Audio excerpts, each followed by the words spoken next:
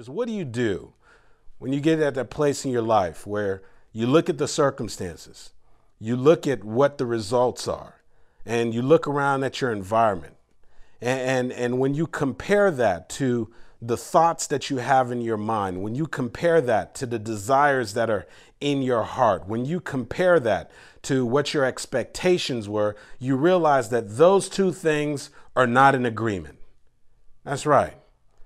That right now, that maybe perhaps you thought that you'd be so much further than you are, or right now you thought that you would have the financial freedom and security you always wanted, that maybe right now you thought that you would have this healthy, happy marriage, or you thought that you would have accomplished your goals and your dreams. So what do you do when you've gotten to that place where you're frustrated, where you're asking yourself, why bother? That you're considering even possibly giving up, that you haven't maybe verbalized it, but internally you feel defeated. And so the question is, what do you do? And so I want to suggest something to you tonight, and I want you to write this down. When you get to that place, when you look at your environment, when you look at your circumstances, when you look at everything that you've produced, and you compare it to the desires that are in your heart, you compare it to these lofty dreams, you compare it to what it is that you wish and you hope that you are accomplishing, and you realize that those two things are not in agreement. You're not producing the results that you want. The environment is saying everything opposite to the desires that are in your heart, that your bank account, it's looking nothing like you want it to be. So what do you do in those circumstances? And here's what I say, that you've got to act as if. Write that down. That you've got to act as if what? You've got to act as if you are greater than your circumstances. You got to act as if that you have the ability that regardless of whatever's going on right now in your marriage, that you can restore this thing. You've got to act as if that even though right now you're under tremendous debt and you're trying to figure out how you're going to turn this situation around, you got to act as if you can make this thing happen, that you can get rid of all this debt. You've got to act as if, even though you've been pursuing this goal and this dream and you've been going after this thing now for 5 years, possibly 6 years, and you're not seeing the results, you've got to act as if that this thing is going to happen. Yeah. You got to act as if. And so some of you might be saying, what exactly does that mean? What does it mean, Andy? Maybe you don't understand my circumstances. You don't understand what I'm going through right now. You don't understand how I'm struggling in my marriage. You don't understand how I've been let go from my job. You don't understand how, I've been diagnosed with something that I never thought I would be. You don't understand how I've been pursuing this goal and this dream. I've been working this business. I haven't produced the results. What do you mean, act as if? And so I know this question's going on in your mind. And I had a former student of mine that helped shed some light on what it means to act as if. And as many of you know, I have a monthly coaching program, and part of the monthly coaching program, I invite special guests and other people to come and share ideas and thoughts. And so this past week, I invited somebody who was one of my former coaching students, who took everything that I taught him real estate related, and he found a way to just literally have great success. I mean, has had phenomenal success, all the way to the point that right now I could sit with him and probably learn a couple of things from him. And so we were having a conversation, and he was reflecting at the place that he was right when he first approached me about coaching. And he said, Andy, he said, man, I don't know if you understand the extent of where I was, man. He said, you don't understand. I was at one point a very successful mortgage broker. I was doing very well, man. He said, it was not uncommon for me to have consecutive months in which I was clearing 5 figures a month. He said, I was traveling. I was enjoying the better things in life. I could spend and blow the money because I knew that the following month that I would be able to get this money and I'd continue to make it. And he said, things were going great. And then the real estate market crashed. And he said that once the real estate market crashed, of course, my income, this 5-figure a month income, all of a sudden now, it dwindled down to nothing. And now, because of the stress of the finances, now because unfortunately my marriage wasn't strong enough to support this new added pressure, my wife filed for divorce and she left the house. And now that my wife left the house, I found myself in a situation that I don't know if you understand, Andy. I was in this situation where literally I was living in a place where oftentimes the lights and the electricity was getting cut off. And he said there are times that I would go to Barnes & Noble and I would literally stay there just so I can be in the air condition, just so I could be someplace that had lights. And once they finally closed the doors at Barnes & Noble's, he said I would get in my car and I would go home and there would be no electricity and find my way through the dark and go in and take a cold shower because the hot water heater wasn't working. And he said that that was the place I was in. I said, whoa. I said, man, Gustavo, I didn't know it's to that extent. And then I asked him a question. I said, Gustavo, what would you say was maybe one of the lowest points when you were going through that process and when you were going through that circumstance, that setback? And he said, my wife and I were going through the divorce and we had 2 kids. And even though I was unemployed, I wasn't making any income, even though that there are many times that I was struggling just to try to keep the lights on, I wanted to be able to see at least one of my kids. And so a lot of times I couldn't get both of them, but I insisted on at least seeing my older daughter. And he said, you know, my ex-wife knew that I was struggling. And one of the things that she always did is every time I was going to pick up my daughter, there'd be a bag there with clothes for my daughter. And there'd always be a bag also with some food. And there was always enough food for me to eat and my daughter to eat. And he said, but one particular day, I was picking up my daughter and I don't know what happened. My ex-wife, she must have been busy or whatever, and she didn't pack the lunch.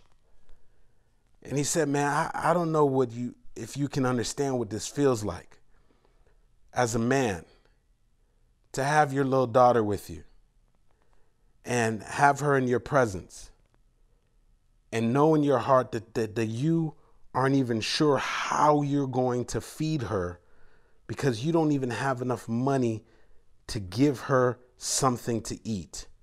And you had become dependent on her mom packing the lunch. And I said, whoa. I said, well, Gustavo, let me ask you a question. Because Gustavo, I have witnessed what you've done over the past couple of years. I mean, you have taken this information, this real estate information. You have built a very lucrative, a very successful real estate business. You're back to traveling. You're back to making great income, many months, over a 5-figure income again. And I said, knowing what you know right now, after having gone through that experience, I want to know right now if you could go back in time and speak to the Gustavo in the past, the one at the weakest moment, the one who couldn't afford to keep the lights on, the one who didn't know how he was going to feed his daughter, the one who was saying to himself that I don't know if I can ever recover from this. What would you say to him? And as I listened to him and I was listening to his response, in so many words, here's what he said. He said, I would have told that guy that he has to act as if. That he's got to act as if that he is greater than his circumstances. That he has to act as if that he realizes that his circumstances do not define him. That he's got to act as if he's already that businessman, that innovator, that father that he knows that he can be, and he needs to act from that place. He needs to embody that. His posture needs to change. His mindset needs to change, regardless of what the environment is, regardless of what his bank account is telling him, that he's got to act as if. And so here's what I say to you, that right now you might be looking at your circumstances. Right now you might be looking at your life and you're saying to yourself that the results that I've produced, my environment right now, my relationships, my bank account, my business is not in agreement. It's not in alignment with the desires of my heart. It's not in alignment with what I know within myself I can produce. I know this, man. You don't understand. My bank account is saying just a few couple of dollars, but in my mind, I know that I can have a very successful, financially free life. That my relationship, it's saying struggle all over it. There's no conversation. There's tension. But in my mind, I know that we can make this thing work. So what do I do in that place? You act as if. You act as if you can overcome this thing that you're facing right now. You act as if that you can be this person that you know that you can be. You act and you live from that place. Your posture's from that place. When you walk into a room, regardless of what your bank account says, regardless of what's going on in your mind, you walk in that room, you act as if this thing that you have, this thing that you desire, that it's already happened. And so I know that that's not always easy. I know that's one of those things that it's a struggle. It's a struggle, Andy. I know you're saying that because you're looking at the circumstances. You're looking at the struggle. You're looking at the things that you have to deal with, and you're saying that maybe you don't understand. It's hard to act as if when you don't even know how you're going to keep the lights on. It's hard to act as if when you're in your own home and you feel like a stranger. It's hard to act as if, but it's the only way that you can turn this situation around, because acting as if, it doesn't change the circumstances right away. Acting as if, it doesn't change the environment, but what it changes is the way that you show up. What it changes is the way that others perceive you. What it changes is the way that you have your outlook, the way that you view your circumstances, and understand that you understand at that point now, these circumstances, they don't define me, I define them. And so I'm speaking and I'm thinking from this new place. And instead of focusing on the circumstances, I'm focusing on where I'm going. Instead of focusing what I've lost, I'm focusing what I'm looking to gain. Instead of focusing on all the struggle, I'm focusing on what the opportunity is, because I'm acting as if. And so I think about a young lady that I met some years ago. Her name is Pauline Ahi. And Pauline was born with no arms and no legs. And the first time I met Pauline, I was in Las Vegas or California. And we were at a speaker training event. And first of all, I was blown away when I found out that Pauline, who was there, and she was sitting on this wheelchair, and she was operating the wheelchair with just literally a little nub that protrudes from the bottom of her body. And I was blown away just by her mere presence, and to know that she traveled all the way from Hawaii to come to this thing. And I'm wondering, how in the world did this woman travel all by herself? She has no arms and she has no legs.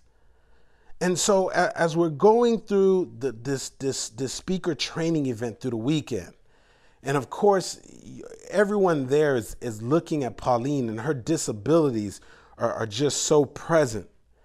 And what's amazing is, and I have to say this, because what blows me away is, in contrast, that there are some people who have no disabilities, some people who have their arms, their legs, and they have a perfectly good mind, but because of the fact that they have a limited mindset, because of the fact that they've been acting as if the world is against them. They've been acting as if they can't get past their past circumstances. They've been acting as if it's the economy's fault. They've been acting as if all the things are stacked against them. It's almost as if they have a disability.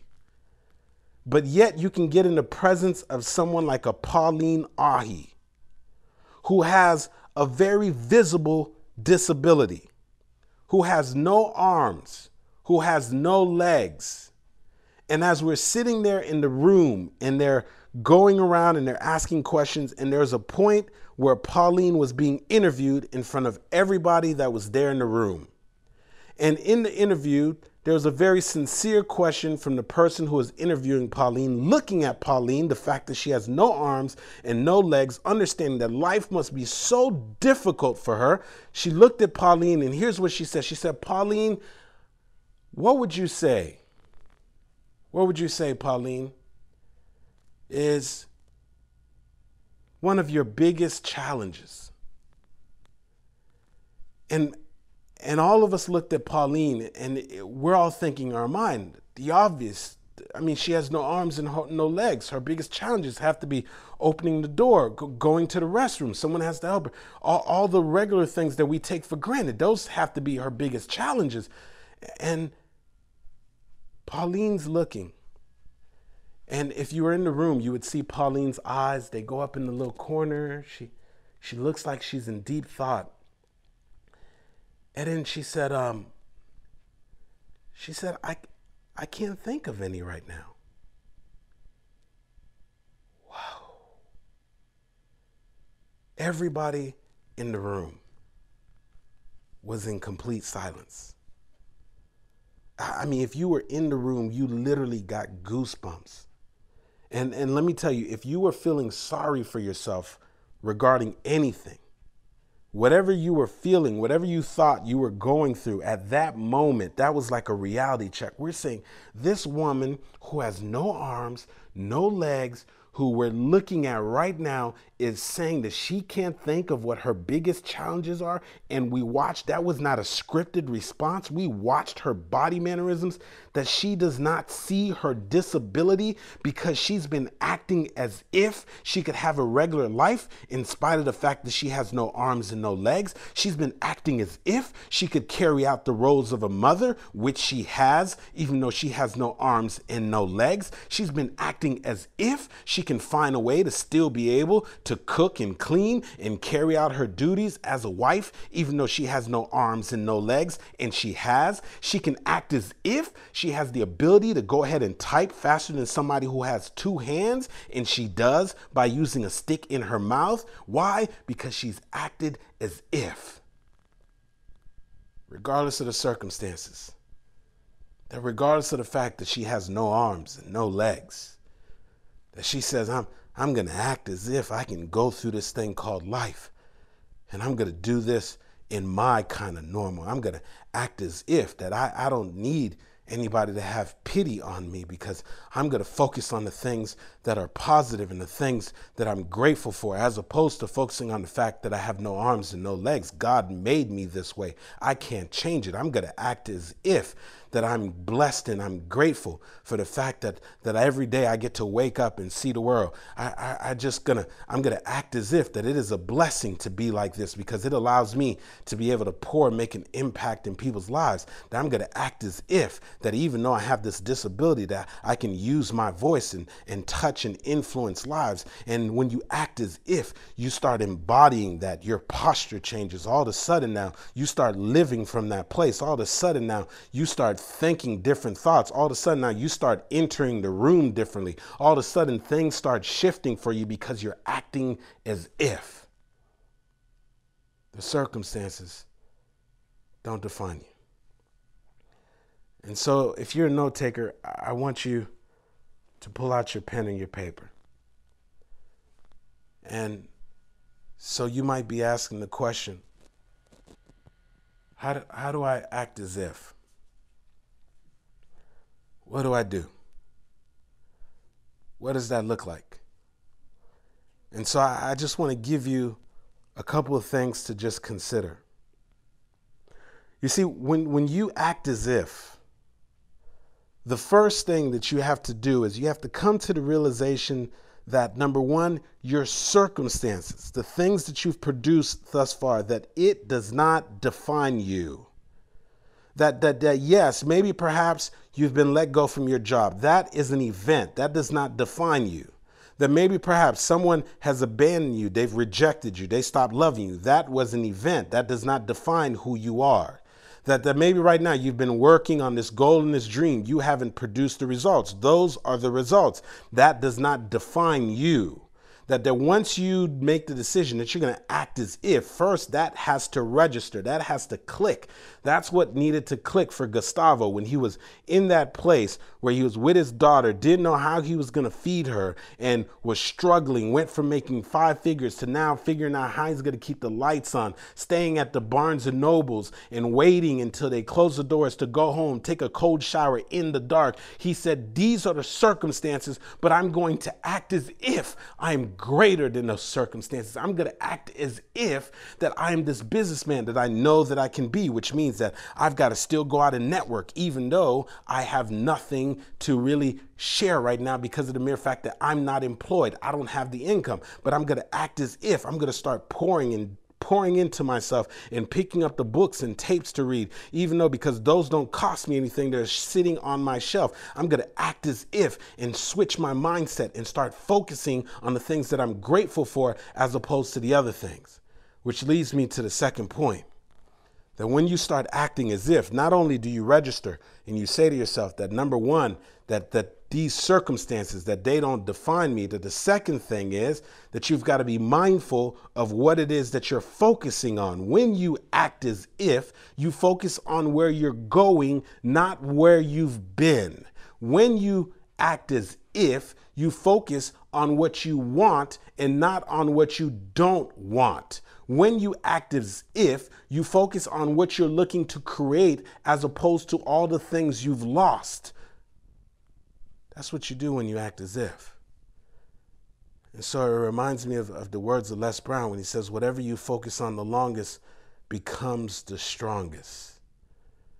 When you're acting as if, that there's no use, there's no point in focusing on all the things that are going wrong right now. There's no need to focus on all the things that you don't want in your life. Why would you focus on those things? They are what they are. Let's focus on what we're looking to create. Let's focus on how we're going to turn this situation around. Let's focus on who we need to be right now in order to attract the things that we want. Let's act as if, and let's focus right now on how we need to show up in order to produce some different results. Whatever we've been doing before obviously is not working, and now we're going to create a shift. We're going to shift on how we're showing up. We're going to shift on how we're looking at things, and it's all going to start off on what we're focusing on. And so we're going to act as if. And then finally, this is the one that I need you to get this. When you begin to act as if, you become very clear on what it is that you're looking to produce. And once you become very clear on what it is that you're looking to produce, the next thing you need to become very clear on is who's the person that you need to be in order to produce those type of results. And so you're saying to yourself that I am very clear on the fact that my marriage is struggling and that I know that I need to become a better husband and a better father. And now that I'm clear on that, what does a better husband and a better father do? A better husband and better father, he's a provider. A better husband and a better father, he's a listener. A better husband and a better father spends time with the children. A better husband and a better father is considerate, is unselfish. So now that I understand what it is that I want, I begin to embody that. I say to myself that I want to become this businessman or this businesswoman. A good businessman or a good businesswoman does what? They take the time every day. They invest in themselves. They take the time. They strategize. They write down goals. They take action. They take master steps. You embody that person, and then you act from that place. And yes, maybe perhaps the circumstances, the environment is not in alignment and it's not agreeing with who you are right now. But once you begin to embody that new person, once you begin to act as if, once you begin to act from that place and work from that place, all of a sudden now you start looking at the circumstances a little differently. All of a sudden now you start attracting opportunities. All of a sudden now the circumstances, the environment, the results, things begin to shift. Why? Because you're acting as if you have embodied that person you need to be, and you're working from that place. And you need to get that. I've watched interview after interview of people who've produced extraordinary results. And sometimes they explain this a little more complicated. But what they often say is, I saw myself. I was already that best-selling author, even when no one knew my book. Even when I hadn't even finished writing that book, I was already that world-renowned motivational speaker, even before I stepped foot on the first stage. I was this extraordinary business person. I made my mark in this business even before I first even opened up my business, because that was me. It was already in my mind. It was just a matter of me now doing the work. It was the matter of me now showing up. It was the matter of me now taking advantage of the opportunities. It was a matter of me now acting as if it was already done. And so I want you to look at your life. I want you to think about the things that you're looking to produce, and all the areas in your life that's not in alignment. It's not in agreement. It's not in congruence. It's not making sense. It's not adding up, what you have in your mind and what you've produced. And how do you respond to that? What's the bridge? What takes you from where you are to where you want to be? What takes you and changes this environment that you're in right now and creating what you want? What you've got to do is you've got to act as if. And notice in that phrase is the word act. You've got to work. You've got to put in the time, the effort. You have to embody this person that you're looking to become, and then move and walk from that place. Act as if. This has been Andy Henriquez, reminding you to always show up for your life.